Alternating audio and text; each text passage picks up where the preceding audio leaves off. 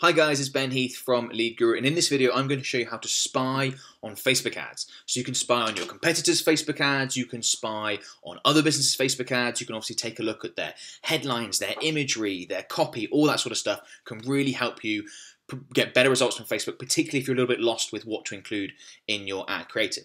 Now, I'm on my Facebook page right now, and the reason why I'm here is because Facebook had an older version of this, basically ability to spy on Facebook ads, but they've gotten rid of it. It's called Info and Ads, and was down here on the left-hand side when you went onto someone's page. There's a little Info and Ads section. You could see the ads that a Facebook page was currently running. A few days ago, they got rid of that, and they've basically switched to a better tool that's called the Facebook Ads Library.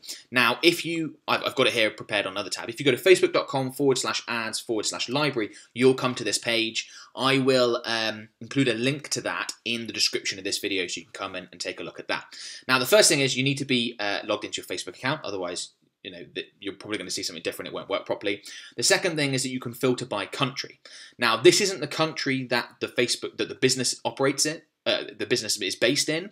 This is the country in which the ads are running. So obviously I've got United Kingdom, but if I wanted to see what ad someone was running in Croatia or something like that, I could select one of those options.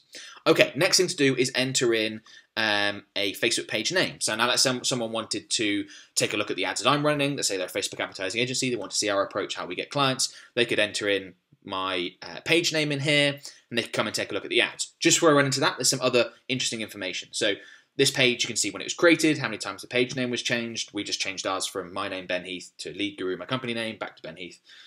Confusing situation, I know, but there you go. The primary country location for people who manage the page. Okay, and that's that. So you've got some good page information. If we were running political ads or anything like that, you'd also see that along this side. But yeah, let's get into the ads. So we've only got 6 ads running right now. We've got a couple of top of funnel ads up here. We've got some content-based ads going on down here. But these specific ads are important. What's more important is the process. So when you come and have a look at someone's ads here, basically what I'd recommend is you break the ads down into their component parts and try and work out what works well and why. So here you've obviously got the copy. The first thing you want to assess is the ad format. Are your competitors running video ads, slideshow ads, carousel ads, static image ads? What are they using? Then go into some of the detail. If they are using image, what style of image? What sort of headline have they got running? What copy are they using? What call to action buttons, etc., etc. So come in and have a look at your competitors, find out what works. Another thing to take note of is when the ad was first launched. So Facebook will tell you when launched. We refreshed this just a few days ago, so it's all brand new ads. But if you scroll down and you see ads from months ago that are still running, there's a very good chance that those ads are performing very, very well. And those ones you probably want to weigh a little bit more heavily in terms of what you want to model from, as opposed to newer ads that are basically less proven. So you can see from my page, there's not a huge amount going on. Let's say I wanted to check out one of our competitors, not really a competitor, but one of the big names in the digital marketing, online marketing world would be Digital Marketer. These guys are the gold standard in the industry, fantastic company to model from. So we can take a look at their page and all the ads that they're running. 73 is a lot more than our 6. You can see again some page information over here, but you can scroll down and take a look at some of their fantastic ads that are running. So these ones are brand new. We don't really know whether they're good or not. Digital marketers probably don't know whether they're good or not. What I start with is go all the way down to the bottom and take a look at some of the oldest ads they've got from January 2019. So here we go. We've got a 10-point blog post audit to take your blog post from there to magnificent. I love their copy. This is a sort of top of funnel ad. So what you can do is you can go see ad details and you can see a little bit more information on here.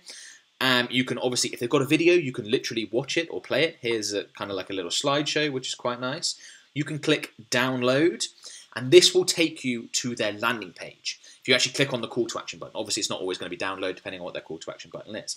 Now this is really important because obviously whenever you're running some sort of online funnel, the ad is part of the process, but also the landing page, what people do after they've interacted with the ad, is also really important to making an ad a success or not. So you can come in here and you can take a look at their landing page. So when you're taking a look at your competitor's stuff, you can model not only from their ad, but also from their landing page and start to understand their sales process and basically funnel hack them, if you want to help improve your own processes. So as I said, Info and Ads, if I go back to here now, it's a fantastic tool.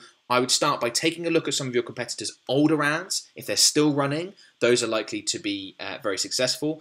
Take a look at the format, the various elements, the headlines, the call to action buttons, whether they're using, what sort of copy they're using.